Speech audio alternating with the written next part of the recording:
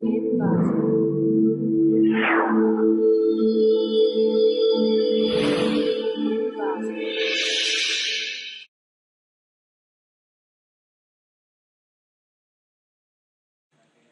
to clickmyproject.com.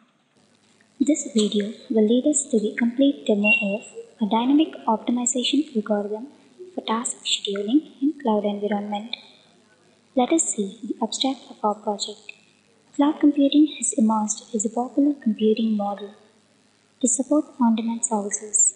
It is a style of computing where massively scalable resources are delivered as a service to external customers using internet technologies. Scheduling in cloud is responsible for selection of best suitable resources for task execution by taking some static and dynamic parameters and restrictions of tasks into consideration.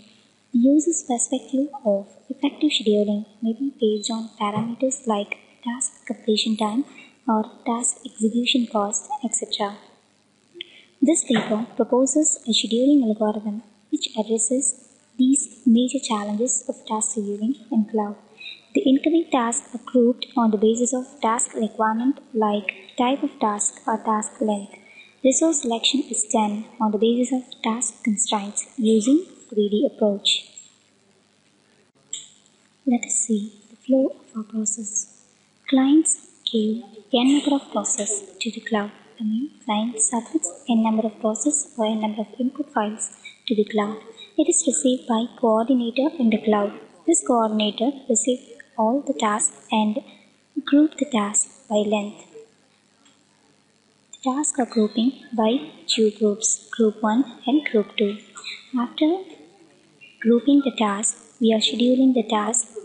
The task scheduling is sorting by length. Each group is sorting by length.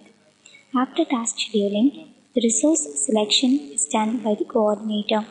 We are having two resources, that is, two virtual machines in cloud for our process, and we are evaluating these two virtual machines by two constraints, namely physical memory and CPU usage. After evaluating these resources, we are computing the maximum capacity VM and minimum capacity VM.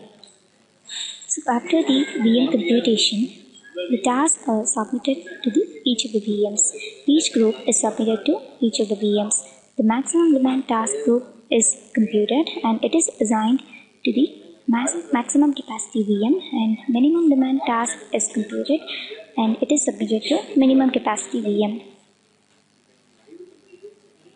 After these task submission, the task will be executed in both of the VMs and the VM efficiency is evaluated. Let us see the execution of our process. Run client file. It will ask you the number of inputs. I am entering 4. Click OK. Browse the task. AB. Now click submit. So the task 1 is received. While receiving, it will name it as 1 underscore with the file name. Like this, we need to give 4 tasks now. Just clear it. Choose input files and click submit. It will show you the message. Click OK. Specific number of tasks received. Click OK. So in client side, click clear. It will show you 4 input files submitted. You cannot submit more than the specific number of inputs. Click OK and click exit. Now click proceed in coordinator. Group the task. So input files grouped successfully. Click OK. Click schedule. Click proceed. So we need to get the resources. We need to evaluate the virtual machines. Click get resources. Click in VM1. Click processing power. It will display the physical free memory and CPU usage. Click send. In VM2, click processing power. Click send. Here in coordinator, the resources are received and shown here. Click on resource optimization. on resource computation. Here it will be displayed the message like task group 2 has maximum demand. Click OK. So the memory, CPU in VM1 and VM2 is displayed in percentage. It is the average of both VM memory and CPU. It is 40% and it is 43%. Task group 1 demand and task group 2 demand in bytes. So it is in percentage. Click resource allocation. So here click resource allocation. So it will display the maximum and minimum capacity in demand. VM2, click proceed. Click on max allocation and open VM2. Click receive. So here task 1 is submitted to VM2. Click OK. Click on max allocation again. Go to this window and click receive. So task 2 is submitted to VM2. Click OK. So here it shows as input file 2 is received. And again go to client VM.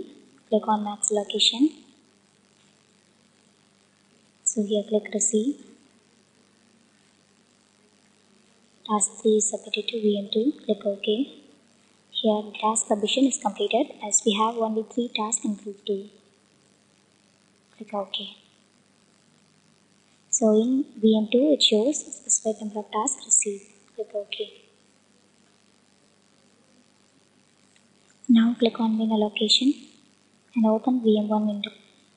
In VM1 click proceed. So click on receive. So here task 1 submitted to VM1. Click OK. So task submission is completed as we have only 1 task in task group 1. Click OK.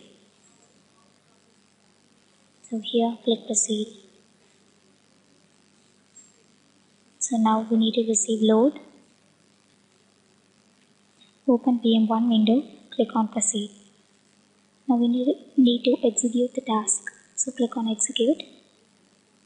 So we have only 1 task. So task 1 is executed. Click OK. Open VM2 window. Click proceed. Execute the task in VM2. Task 1 is executed. Click OK. Here we are having 3 tasks. So one by one the task is executing. Task 2 executed. Click OK. And task 3 is executed. Click OK. Click on evaluate. So to VM2, click on time.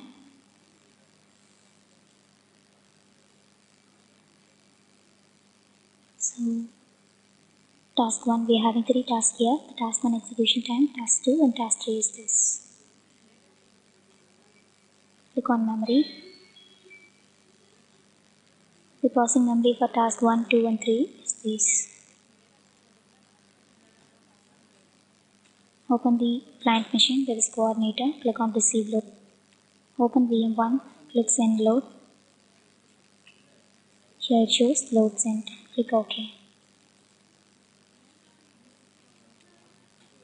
Open VM2, click send load.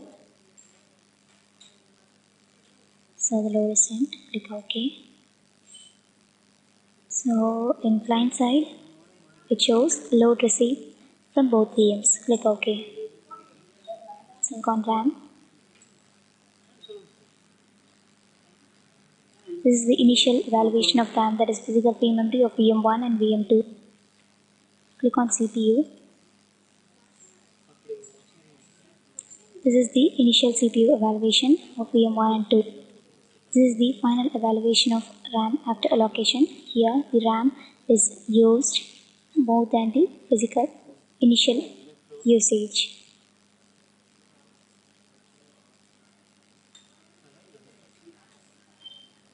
This is the final evaluation of CPU usage.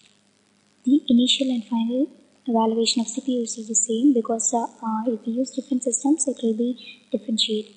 As we are executing in a single system, it shows the same usage. So here we are executing the task efficiently and allocated the resources efficiently. We use greedy approach and the task execution and resource utilization is achieved efficiently. Thanks for watching.